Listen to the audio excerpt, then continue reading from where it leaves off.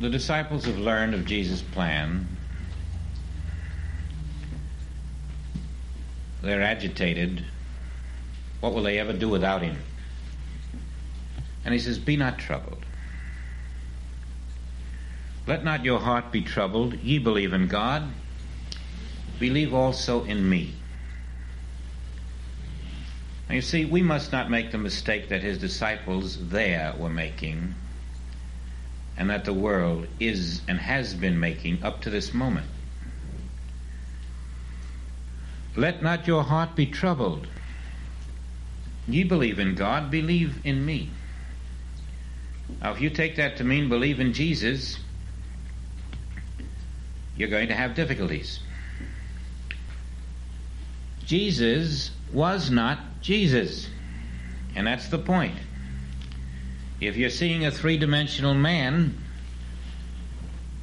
what good is believing in him? He's not sitting in this room with you. He didn't come to Bobby Kennedy.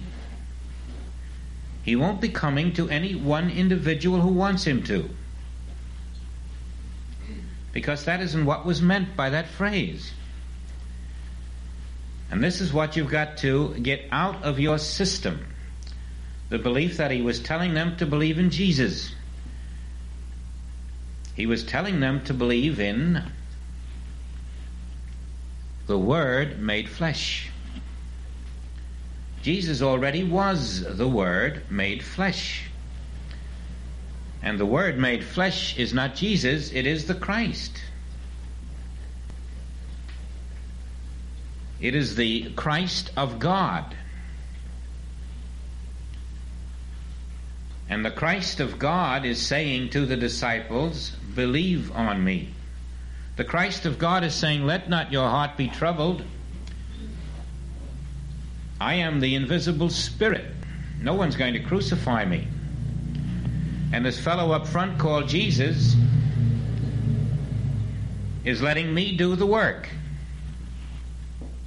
That's why he's so brave. That's why he's so intelligent. He's letting me, within him, the Christ, do the work. And now I'm telling you, disciples, don't be concerned because Jesus is going up there to be crucified. Because me within him, the Father within, the Christ within, the Word, is going to take care of the situation. But more than that, learn that I, the Word within, which takes care of this particular condition for Jesus, I'm prepared to take care of it for you. That's why I'm training you as disciples. I, in Jesus, am training disciples. Jesus is the front man. The inner self, the Word, the Christ, the creative principle of God, is doing the work, doing the training.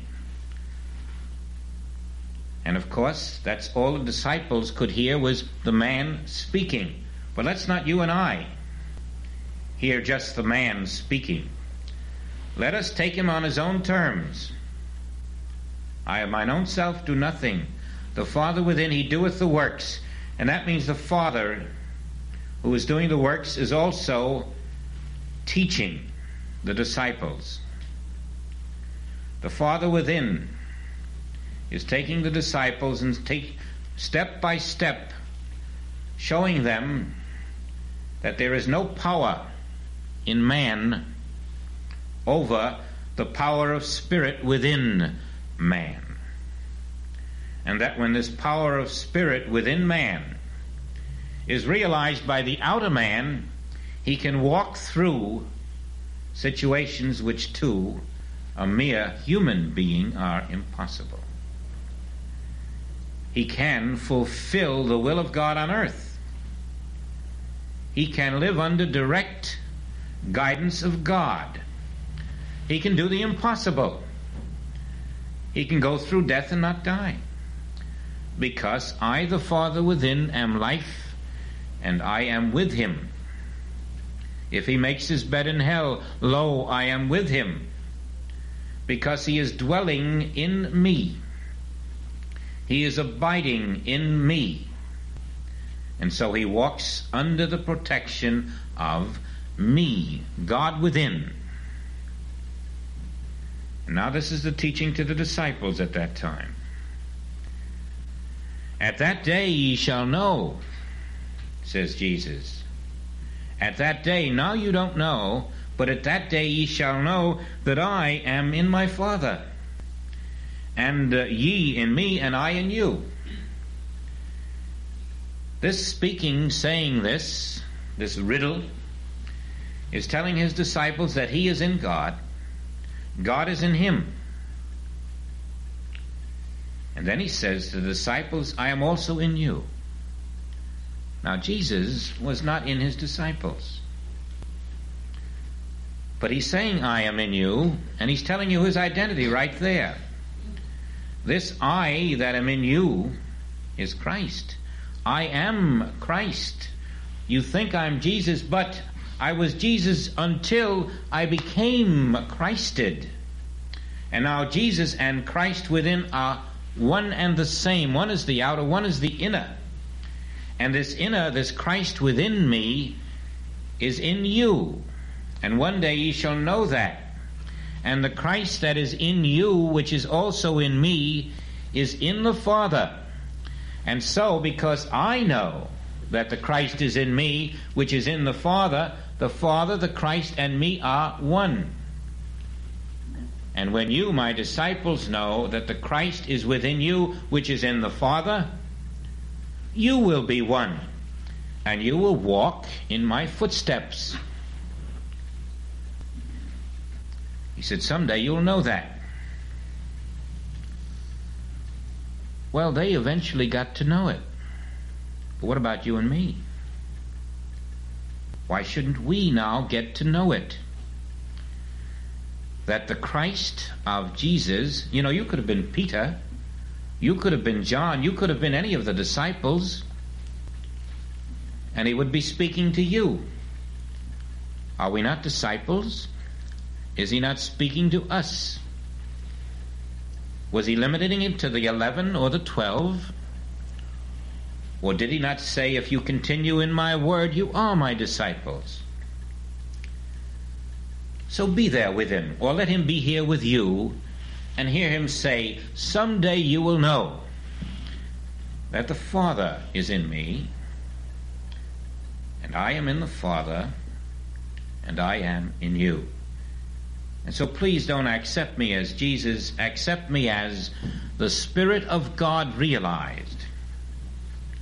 And the Father is in that Spirit, and that Spirit is in the Father, and that Spirit is in you, and therefore when you realize it, you are in the Father, and the Father is in you. And that is Christ consciousness. That is peace. That is security. That is awareness of the Word of God in you. Now look at that word for a minute and see what it does. See it on a tree, coming up through the tree, and here's a twig. And the word, the sap, the life, comes through that twig. Here are flowers. What happens when the Word of God comes through you? A barren twig has flowers. What about a barren man or a barren woman? This word is peace. This word is security. This word is abundance. This word is life expressing itself as things. Your Father knoweth you have need of these things. It is good pleasure to give you these things. Seek ye first the Word, the kingdom of God within you, and these things will be added unto you. This word you see isn't a word like you speak with your mouth. This word is the essence called life. And as you're conscious of it, it comes up through your being like the sap through a twig. And suddenly it sparkles with new life, new blossoms, new berries. And we sparkle with new treasures of God. Without it, we're barren. With it, we walk in the kingdom of God on earth. This is the living word of the living God. Let's go to John. Look how he starts his gospel. In the beginning was the Word. Jesus was demonstrating that there was such a Word. In the beginning it was. And the Word was with God, and the Word was God. And that Word, you see, coming to life in Jesus, took him through crucifixion and back into resurrection. The same was in the beginning with God. All things were made by this Word. You see, coming from God as source, this Word becomes what we call creation. And without him, without this Word, was not anything made that was made.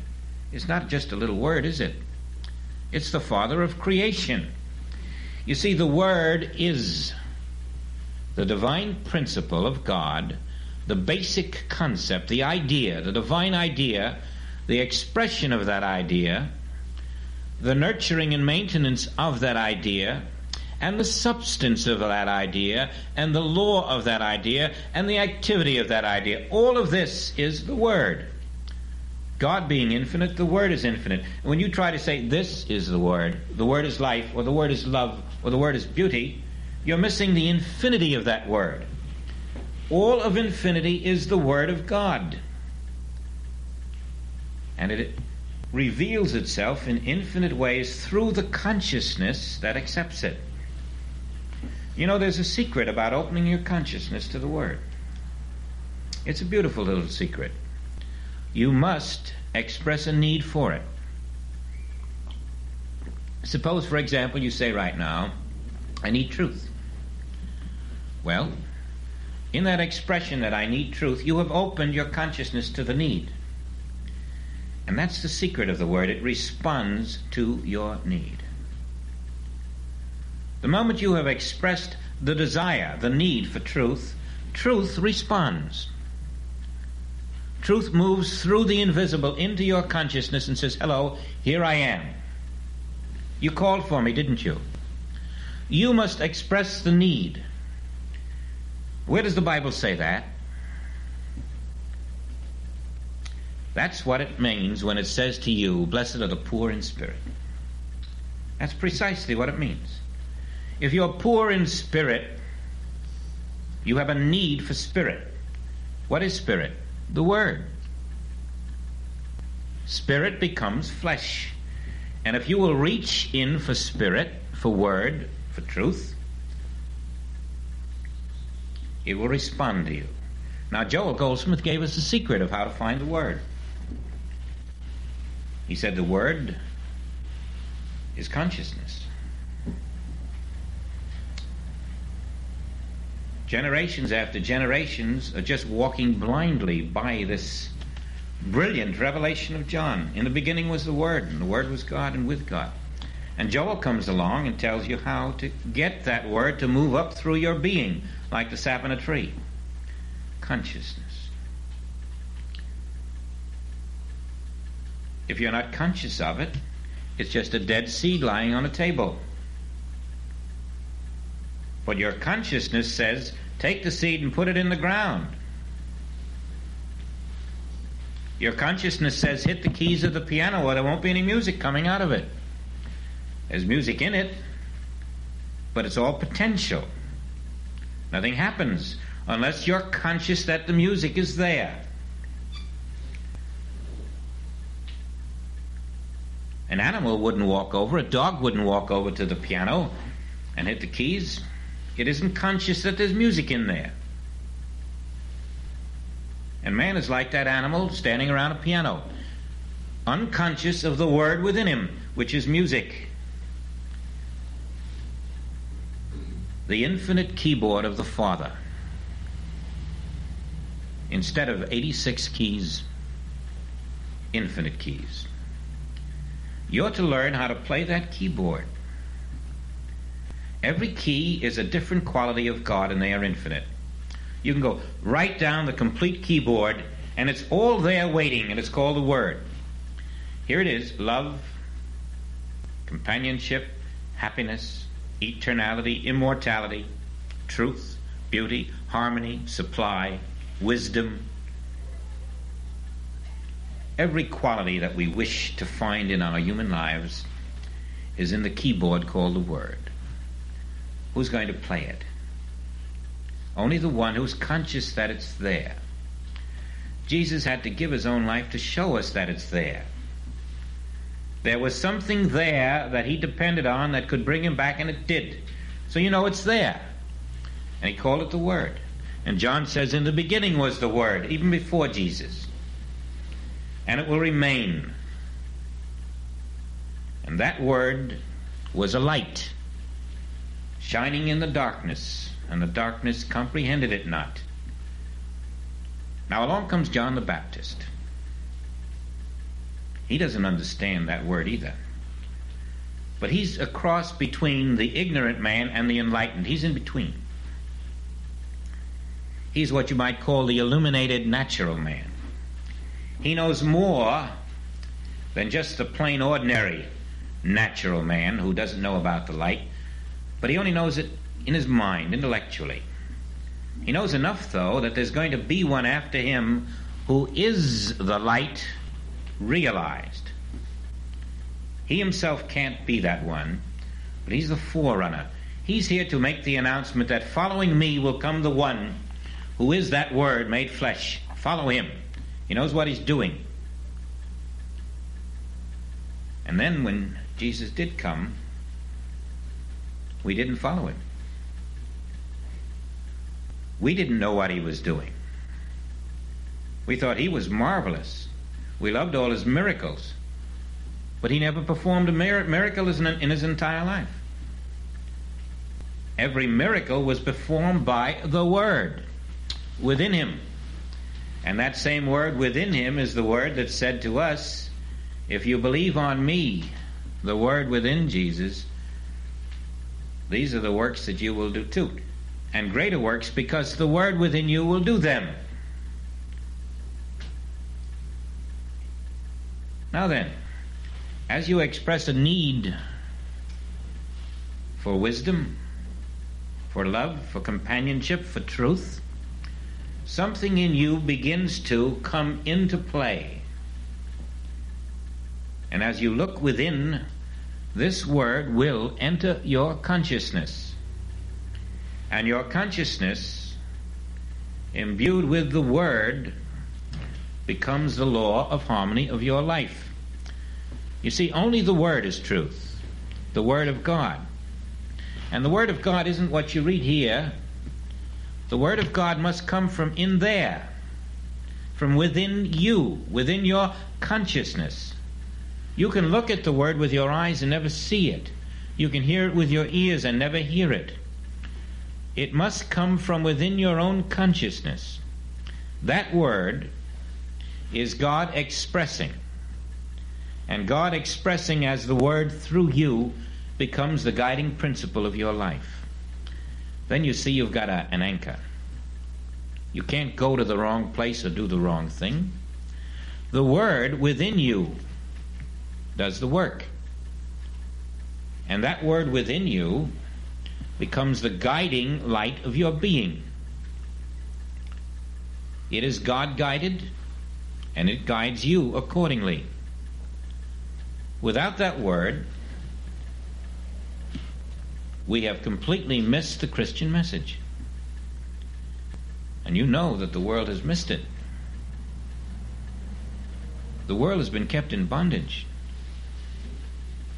That's why so many of our young folks today are completely disinterested in the Bible. It's just a fairy tale to them. And it's really a fairy tale to their elders too. You go to a college and talk to the young folks there, and you'll find that they're very sophisticated about life, about politics, about sex, about science. Bible, throw it away. What good is it? Who wants to know about a silly old thing like that? And yet, you see, the only truth they'll ever know has got to come from the Word of God within them. And they've never been taught that. They just don't know it. And as a result, not having the Word of God within them, well, they go into all kinds of things to find fulfillment. And this leads to a prodigal life. When you're not obeying the Word of God, it's the same thing as disobeying it. And so most of us spend our lives in disobedience to the Word of God within us. But we're not even aware, in our ignorance of that presence of the Word within, that it's there. And so our complete life is a violation of our own being, because that Word within us is our own life. That's how our life spins out. And if it doesn't spin out from within, it doesn't spin at all. So finally we reach a dead end here, or a dead end there, or a detour here, and we're always at odds ends to figure out, where do I go? What do I do? How do I know? Who's going to tell me? We forget that fellow who walked up on a cross. He was telling us the only important message in the last 2,000 years. That if you find this fellow within you, this divinity of your own being, you are then a son of God. That's the meaning of sonship, obedience to this word. And there is no such thing as a son of God who is subject to any power on the face of the earth. For all power is in God. The power of God walks back into a form. The power of God banishes death. The power of God banishes disease. When the power of God is released in you, can you be sick? Can you have problems? Can you have fears? What can happen to one who has the power of God released in him? He can experience the love of God, that's all. And the perfection of God's life in him. Do you know that the entire universe is ahead of you, not behind you? We haven't scratched the surface. When you think of the human love we know, this little thimble, and this little thimble of abundance, and this little thimble of happiness or peace, and think of what's ahead, and think that it's present as well as ahead, and it's been present every minute of our lives. The fullness of the Godhead bodily is in the Word of God within each of us. And we can draw out of it the infinity of love, supply, and abundance, and peace, and happiness, and whatever is in God. We have to practice living in obedience to it. And when Jesus said, I'm going to lay down my life to pick it up again, he was practicing obedience to it. Now, you may be sure the Word isn't going to say to you, go out and get crucified. It hasn't said it to anyone else. And the only time it would ever say it to you, incidentally, is when you're ready to walk back in. It will never give you a task that cannot be fulfilled, because the secret is that when it gives you a task, it fulfills it itself. There is nothing you cannot do that the Word of God within you tells you to do. Because before you lift a finger, that word is finished and done. And that act is already completed in the invisible. You out here will just be going through the motions of doing what is already done, and you'll feel very proud of yourself. But Spirit will have done it.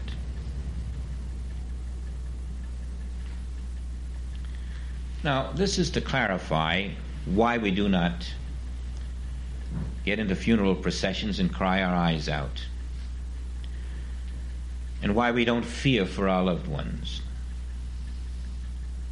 Our fears and our doubts and our confusions and our worries about tomorrow are all based on our separation from the Word of God in ourselves.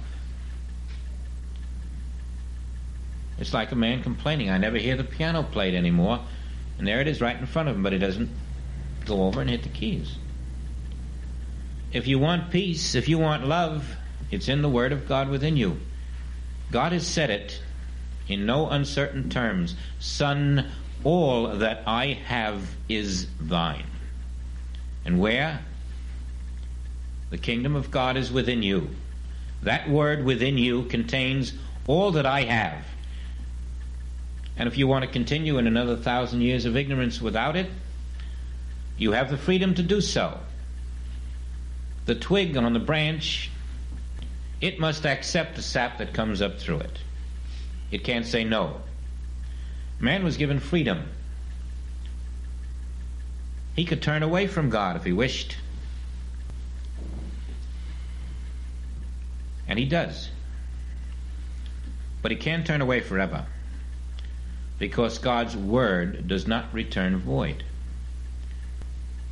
It's just a matter of time until the word within us is so alluring to us, until we feel the treasure of it more than we feel the treasures of what we see with our eyes and touch with our fingers. And occasionally we have to stumble just a few more times before we see the futility of a life that is not lived from inner direction. We are all going to come to that point, you see. That was brought out in the Revelation of St. John, in the very first chapter. Let's touch it again.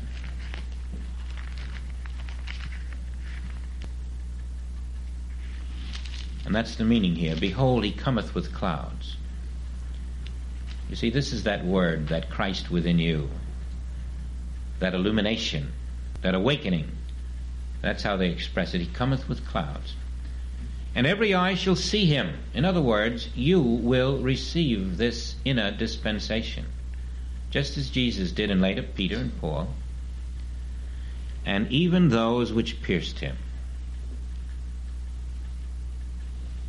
Those who put their sword into the body, those who turned away from the Christ of their own being, pierced him, even they will receive him.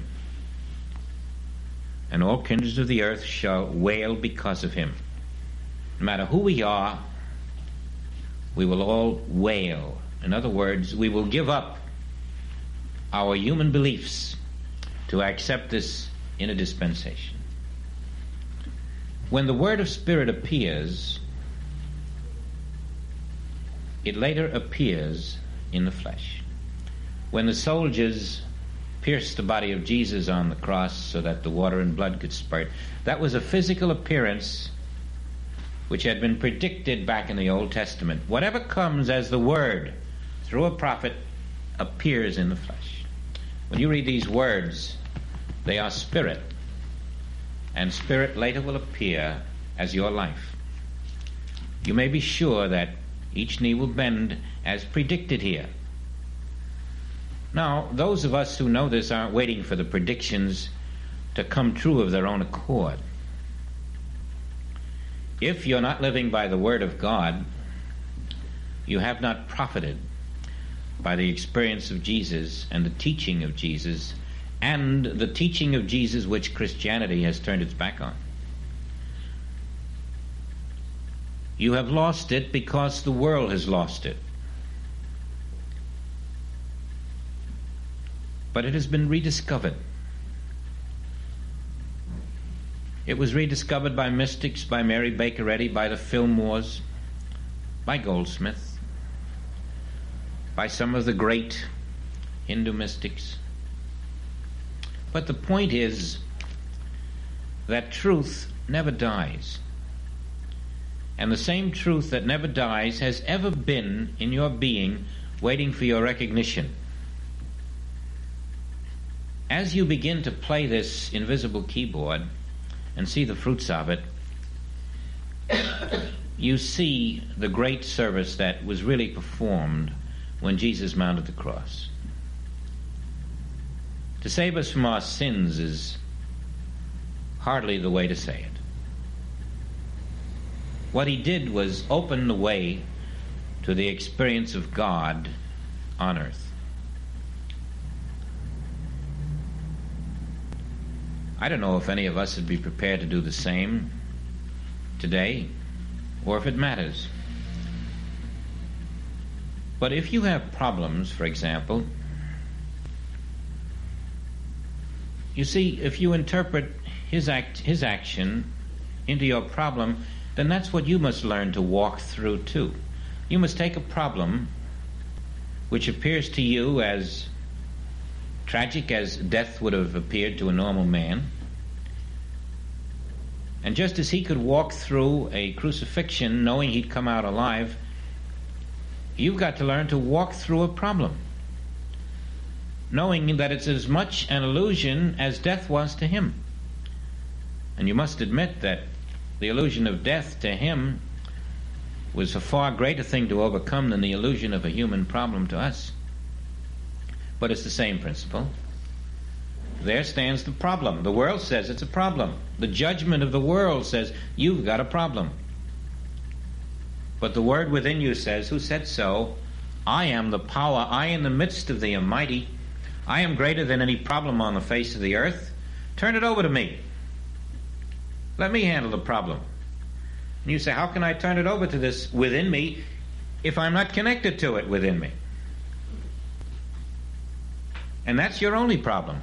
If you're connected to it, then all the problems of the world are already overcome, because when Jesus said, I have overcome this world, it wasn't Jesus saying it. It was the Word of God in you saying it. And the Word of God in you has overcome this world and all its problems. But you've got to let the Word come through. And that's what Browning said about releasing the imprisoned splendor. To release it means to let the Word of God come into your consciousness. There's the word. To consciously know that God's power is in me is to enable me to look at that problem and say, now that I am conscious of God within me, I can relax knowing that God is doing God's job. The truth in consciousness is the Messiah. That's all the Messiah ever was. Truth, the Word of God entertained in consciousness, freed Jesus from every claim. And that's the real Messiah. And that Messiah is in each of us. The truth that you entertain in consciousness is the Savior, the Messiah, the power of God on earth in you. And over any problem that may appear, no matter what the problem, if you're connected to the Word of God in you, not in a book, but in your consciousness, you will discover that the power of God shines forth and releases you from that which seemed to be the power of a problem. That means every problem. There is no problem that is a problem to the power of God in you. It wouldn't matter if your problem seemed insurmountable to a human mind. When Jesus showed what that Word did, he also showed that that Word was light, and that the light of that Word could cure a blind man. He showed that the Word was bread, and that it could feed multitudes. The judgment of the world said, how can you feed them? There's no food. Well, the Word of God will feed them. It'll multiply loaves and fishes. There's nothing in the Word of God that is limited. Of course, to a human mind it's limited, but this isn't a human mind. This is the infinite mind of God, and I am one with it. I'm simply going to know the truth, and the truth will make me free. And this is what he kept doing. He knew the truth, and the truth made him free. And he taught it, and those who were able to accept it found if they knew the truth made them free. And some of us who have learned a measure of this find that if we know the truth makes us free. And if somebody hates us, we know the truth about them. We know that the Word of God in me is love. But the Word of God is in that fellow who hates me. What do I care if he doesn't know it? I know it. God is in him just as God is in me. And so I release the love that's in me, but it's the same God in him that's in me, and that releases the love in him. Is he sick? Well, what of it? He just is disconnected from the Word of God in him. God is health, the health of your countenance. So you're separated from the Word of your Father within, and of course you're separated from health. Get connected. And if you don't, you go to a practitioner who knows, and that practitioner,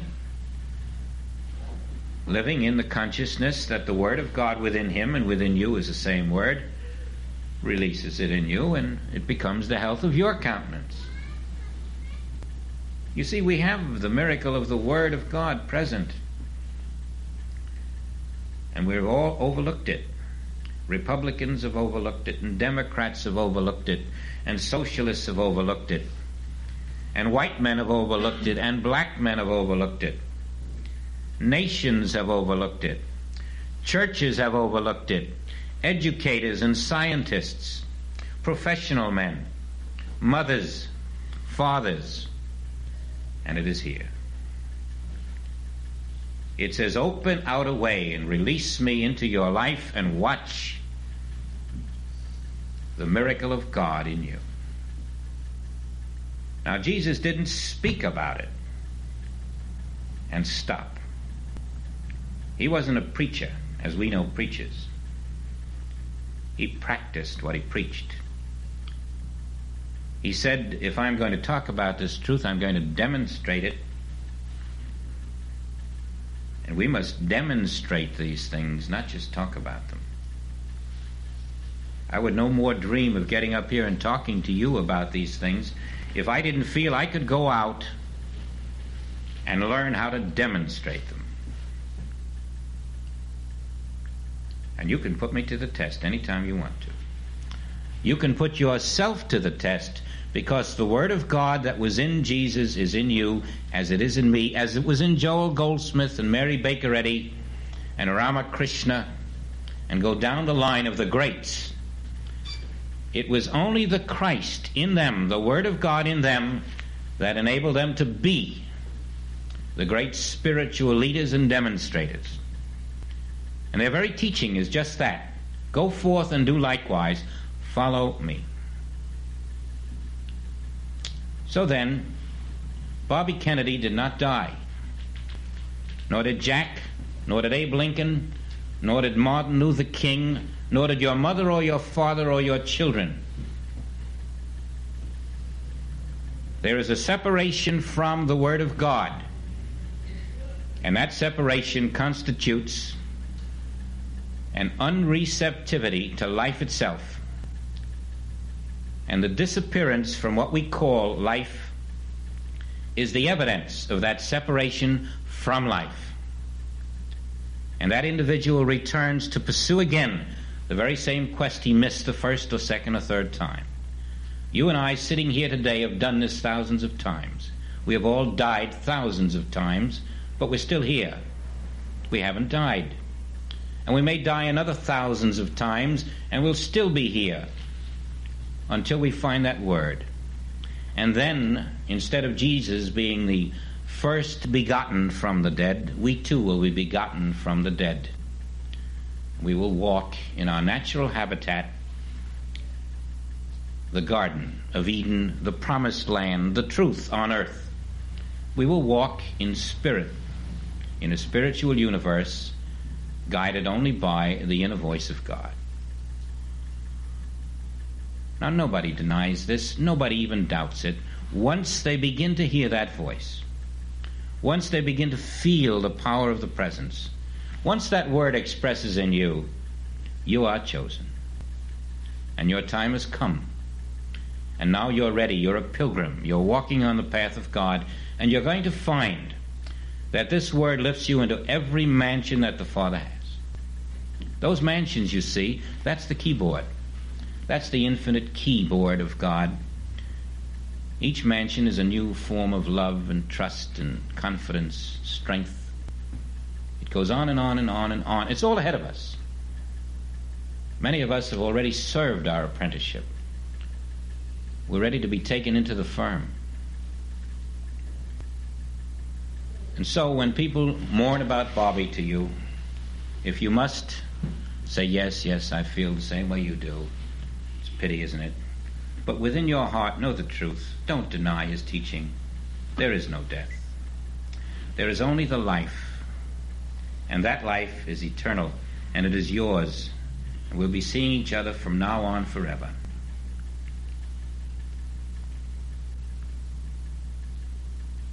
Now then, we've established several things so far in these 2 weeks. One is that the purpose of Jesus' mission on earth was to establish spiritual law, so that you would know the law and not break it.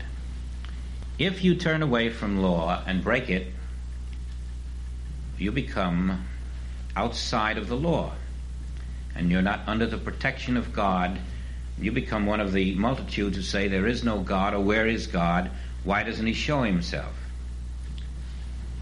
But if you do not break spiritual law, you are under the protection of the law, as demonstrated by Paul, who was completely oblivious to his personal self, as demonstrated by any spiritual healing. You break the law of manna, and the law of truth takes its place, and that person is healed. Now then, spiritual law is the purpose of this Bible. We're to learn how not to break this law by learning it. But the safest way not to break the law is to turn to the law maker, which is God, which is the kingdom of God within you, which is the Word which was in the beginning. The communication from God to you, that Word within you, knows the law because it made the law. And when you rest in this Word within you, you must fulfill the law. You can't break it. And so you're never outside the law, and you can say, thy grace is my sufficiency. In all things, infection, disease, death, whatever, I'm in the law of God, and that is eternal life. That is perfection in all things. And so far what we've established is to learn the spiritual law, to learn that humanhood is breaking it every day because it's not connected to the Word of God within. You learn to get connected, and then you're fulfilling the law. And you will look at the assassins, and you will look at the germs, and you will look at all the lacks and limitations, and you will smile, and you will say, Pilate, you have no power over me. Because me is the Word of God, living right here in the flesh.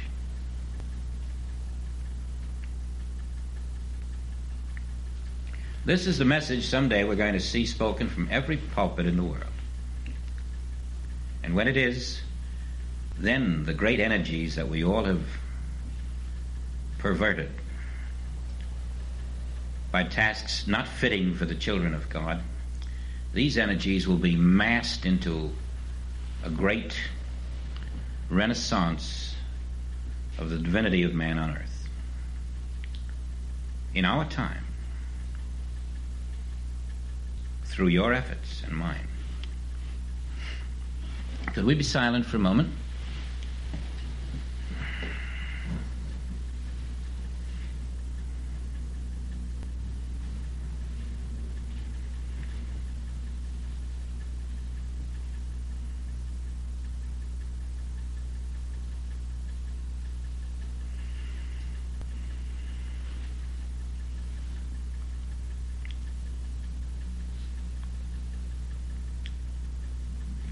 Maybe you'd like to try something. It will, if some of you respond to it, it can be a very unusual experience.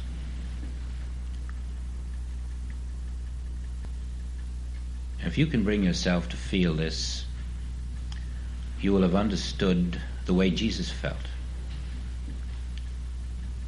I, and this is you speaking within yourself, I am the Spirit of God on earth. That is my name. I walk in the Spirit of God as the Spirit of God. I am free. I'm not concerned about the happenings of a human world, for they are the outer effects. I know if I live as the inner Spirit of God, the outer effects will take care of themselves. And this is my inner acknowledgement of my own being. You rush up to me with a problem, but you're speaking to the Spirit of God, and I don't recognize your problem. And somehow this non-recognition of your problem is my loyalty to the truth of God's presence, which says in God's presence there are no problems, only fulfillment. Can you catch the feeling that was in Jesus about I am the living Spirit of God on earth? Follow me, not a man. Follow the living Spirit of God on earth. And where would you follow it if it's within yourself? Turn to it and yield to it. That's following it. And then let the Spirit of God that you are lead the outer man.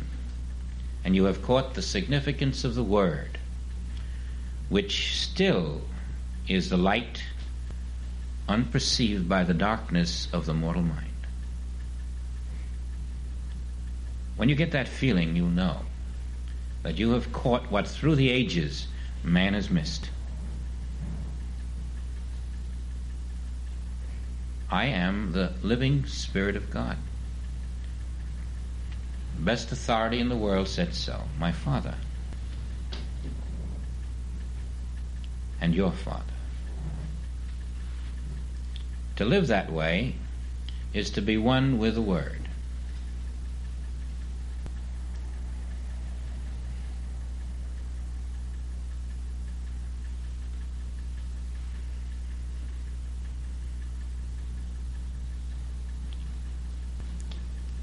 Well, thank you very much.